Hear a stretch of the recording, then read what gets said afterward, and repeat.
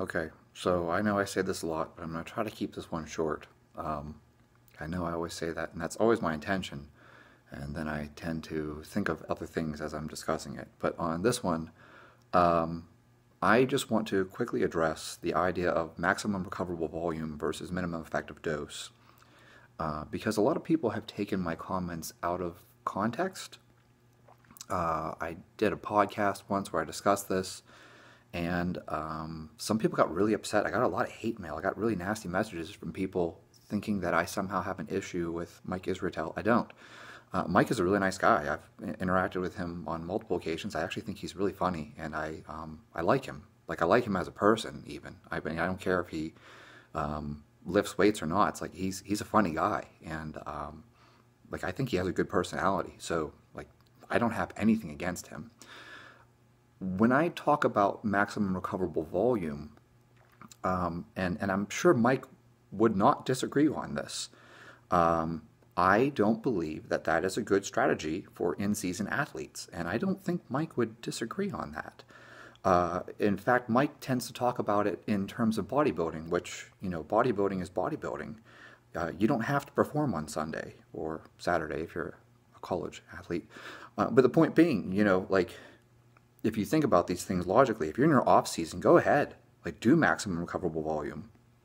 But like, if you're in season, you shouldn't be, like, in season really isn't a good time for you to be trying to gain anything. It's basically try to maintain your level of strength, maintain your level of fitness, and show up fresh for the game, because you never know if a game's going to go into overtime, or, like, you can end up sitting the bench a whole game, or you can end up being in every single play for a whole game. I played hockey.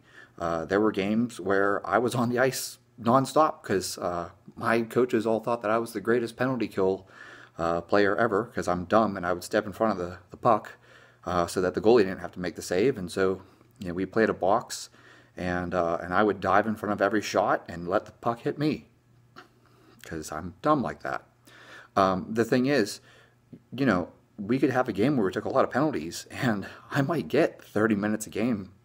I mean, that's not something that never happened. That's not common, but it did happen from time to time. Or we'd have a game that would go into overtime.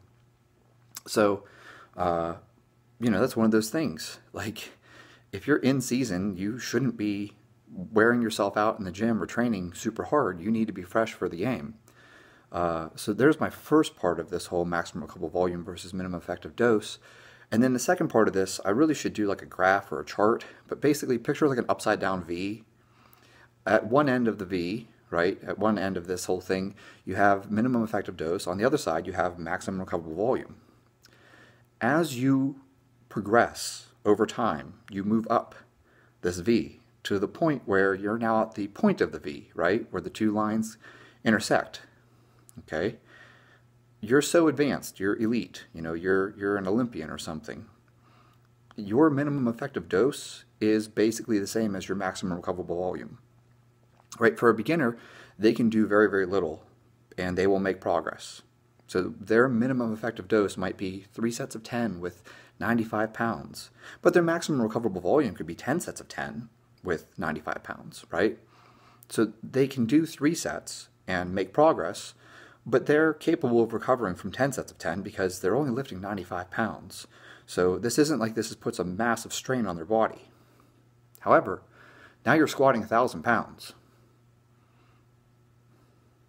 It's very hard to recover from squatting 1,000 pounds, even if you do it for a single. Like, that's 1,000 pounds. I mean, just walking out 1,000 pounds, the stress on your body, and now you're going to squat it. Holy cow! Chris Duffin squatting it for reps. Right? Whew, man. But at the same time, you're at such an advanced level that you don't have a minimum effective dose anymore where you could come in and just do, I don't know, 3 singles at 500 or something and make progress. Like, when you're squatting 1,000 pounds, your minimum effective dose is probably squatting something close to 1,000 pounds for you to be able to move the needle any higher. Right, for you to make progress. So now your minimum effective dose is actually very close to your maximum recoverable volume because you're at such an advanced level. Okay, so there's 2 parts to this. One is that in season, you should be training minimally because you should be doing just as much as you need to do to maintain your attributes during the season, because your primary goal is playing your sport, not lifting weights in the gym. There's no barbell on the football field. The other part of this is that as you become more and more advanced, your maximum recoverable volume and your minimum effective dose will get closer and closer, right? It's like the difference between the effective dose and the lethal dose. At some point, like, you're going to need to take so much to have an effect that you're going to come very close to the lethal dose. I'm trying to make an analogy to medications and things like that, but the reality is that training is not terribly different than dosing a medication. You need to train X amount in order to get an effect. And at some point, you're going to have to keep increasing that dosage to such a level where it's going to be very difficult for you to recover. So I hope that makes sense. Like I said, I probably should have drawn a graph or something like that for this, but I'm sure you guys can just picture an upside down V and picture the fact that at the bottom of this whole thing, that's beginner level, and at the top of this thing, you've got the elite level. And as you become more advanced, the difference between your minimum effective dose and your maximum recoverable volume, that gets closer and closer together till at some point you're basically like, I have to come in and squat 1,000 pounds for a single. That's my minimum effective dose. Plus, also, that's the most work I can possibly do and still recover. So I hope that makes sense. If Mike sees this video, by all means, Mike, go ahead and comment below and let people know if you disagree with this. I get the impression from our interactions on Facebook and Instagram and stuff like that that you wouldn't disagree with this. I don't think I've said anything that goes against what we've discussed. You know, this is one of those things where it's contextual. I'm not for or against maximum recoverable volume. It's not like I have a problem with it. Like, oh, don't ever do it. At the same time, it's like training to failure. Like, I'm not against training to failure, but like, shit, like, you don't need to be training to failure every single workout, especially not in season, right? So it's all about using these things intelligently and timing them appropriately, so that you're not flattening yourself in the middle of the season. But by all means, like, go ahead and kick your ass in the off season. I mean, like, you can take days off in the off season and let yourself recover. It's the whole point of periodization, which, you know, I mean, that's a different topic. I'll save that for a different video talking about periodization, but I'm sure you guys can understand this concept that there is a time and place for each of them. You know, there's a time and place for you to maintain, and there's a time and a place for you to put on the gas pedal and go as hard as you possibly can. And that's one of those things where, like, I don't know. I don't want to tell you have to have a coach for it, because you don't. Like, if you're really disciplined and you're very objective about yourself, then by all means go for it. Like, you can probably manage it yourself, but for a lot of people, they need a coach to tell them when to pull back.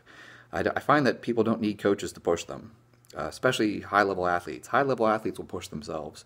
Most people need a coach simply to pull them back. And, you know, I think a coach can be very helpful in helping someone to recognize when it's time for you to put your foot on the gas or let your foot off, and maybe just do some minimum effective dose so you can maintain your attributes while still being fresh for your sport.